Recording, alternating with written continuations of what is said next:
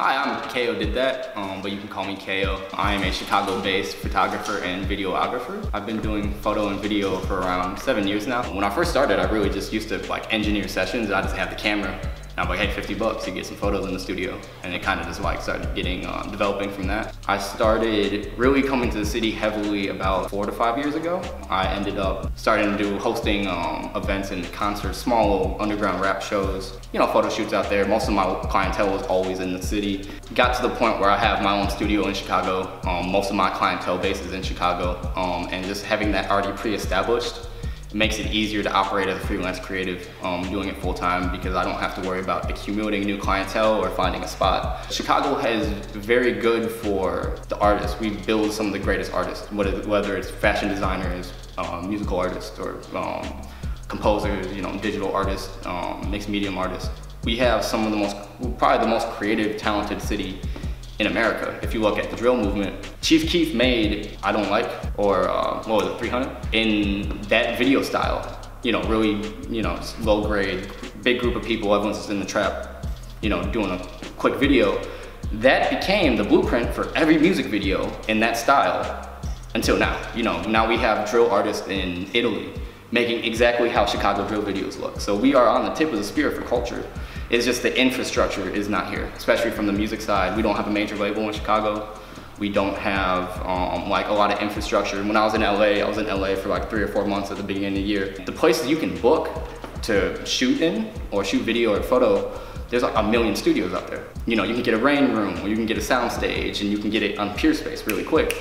And Chicago has that, but it's not readily available. There's like a handful of spots in Chicago, but there's hundreds of spots in LA. Just having the ability to connect with that infrastructure and start building more of a network that sprouts out of Chicago is my ultimate goal.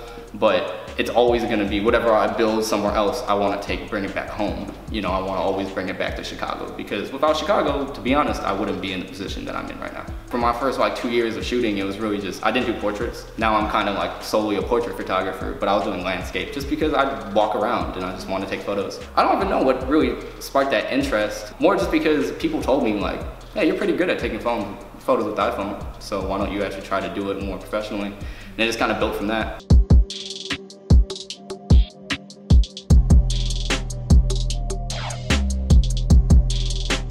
The one thing that always stuck with me throughout the entirety of me doing photos, which was photography is just the way light interacts with your subject.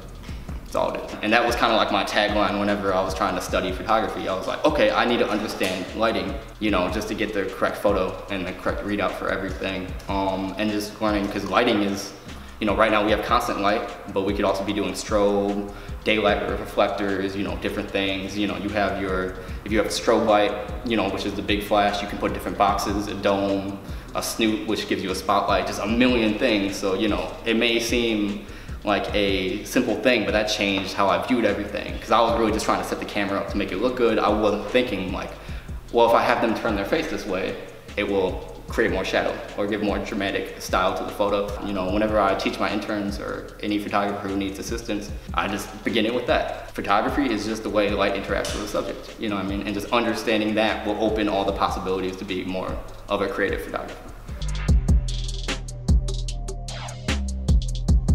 I like when people give me creative direction, because I know what I'm doing a little bit more than the average person who books me would do. But it depends what kind of shoot I'm doing. If I'm doing commercial work for like a clothing brand, fashion is really stylized in one way.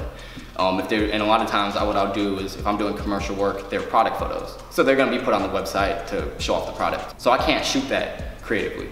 I have to, you know, make it bright, make the product look good, make sure the color remains the same depending on how harsh the light is, and just make sure the model is doing the best way to like present the item. Like if it's a hoodie, I want their hands in their pockets in a couple shots so that you can see that the pockets are on the hoodie.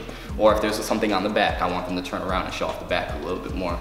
But I get a little bit less creative control over that. And sometimes I have clients, I always ask, whenever you book me, I always ask, do you have an idea already?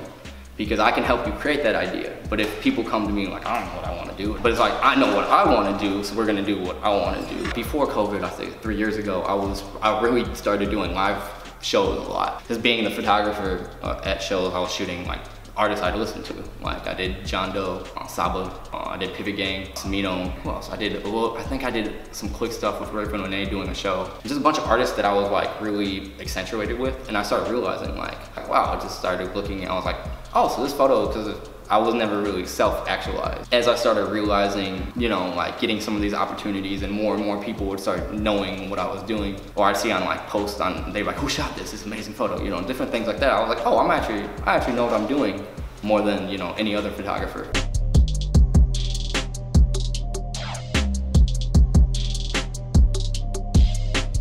It's hard. It's extremely hard. It's really, you get enjoyment. There's positives, many positives out of it, but you have to, I will be honest, since I've been doing this full time, and even like the 2 or 3 years before I was doing this, you kind of lose being a normal person in a sense. Kind of, you end up being like, hey, you wanna go to the bar? Nah, man, someone booked me from 5 to 8 in the studio. I can't even go, and then I gotta edit tonight. You know what I mean? Just countless times. You wanna go to a party? Nah, I gotta edit, bro. I got a deadline on Wednesday, and they're just on my ass, and I gotta sit on the computer until 2 in the morning.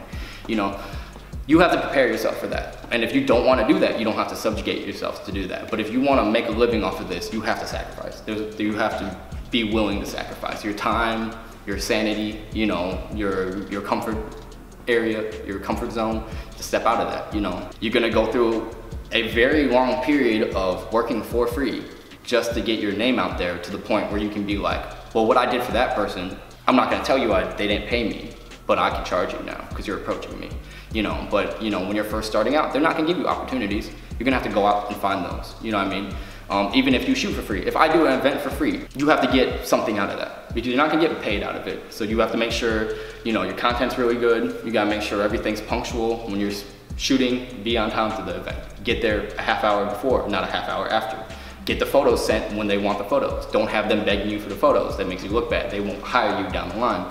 When you're at the event itself, talk to the artist. Fuck that, don't even talk to the artist. Talk to the managers, because those are the people with the money for the artist. The artist doesn't book anything, the manager will book that. Talk to the event promoter, because the event promoter most likely hosts other events. He might need a photographer for those events, but you have to do that, because the one thing about being a photographer is you have to be social.